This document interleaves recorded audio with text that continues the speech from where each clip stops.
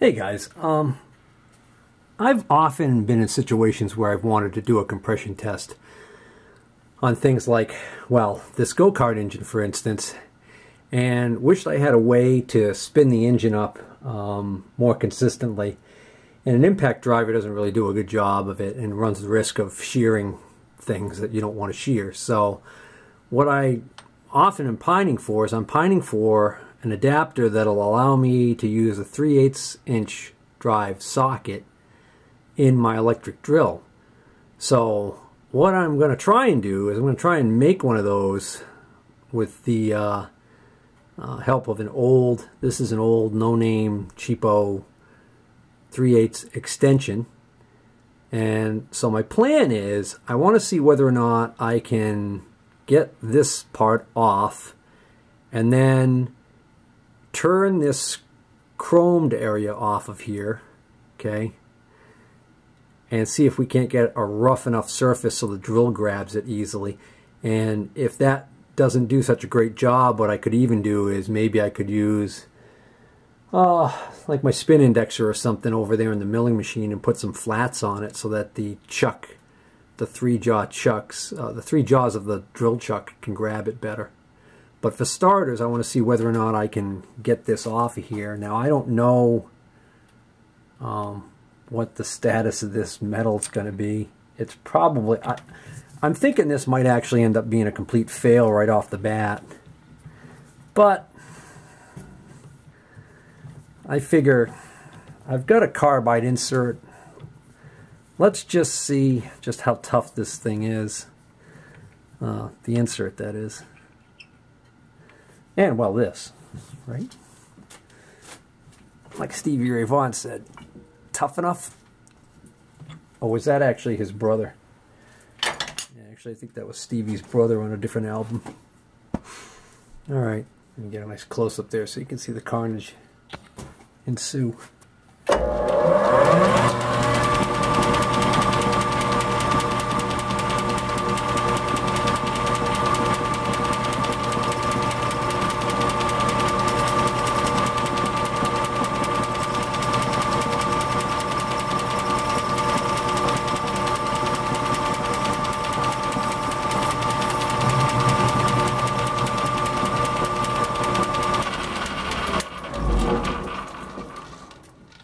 Yeah, I think this is going to work, but I'm getting a little close there on the clearance. I'm getting ready to interfere with the chuck jaws. So I think what I'll do is I'm gonna let this hang out a little bit further than I'd like. There.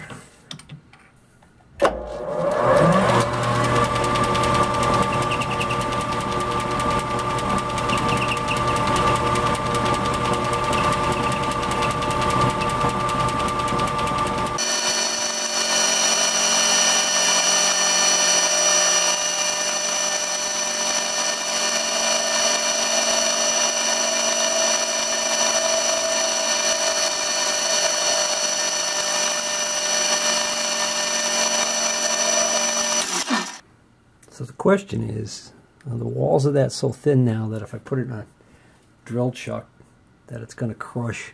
I think it's really thin here, so I think I'm just going to take that whole section where the socket is and I'll take that all the way off.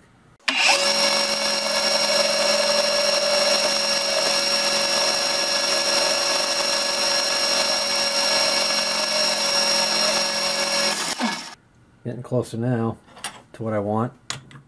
There's a step in diameter from here to here, so this is actually only this wide. I want this to be a wider area to grab onto with the drill chuck, so I'm going to bring this out even further so I can make that area a little wider.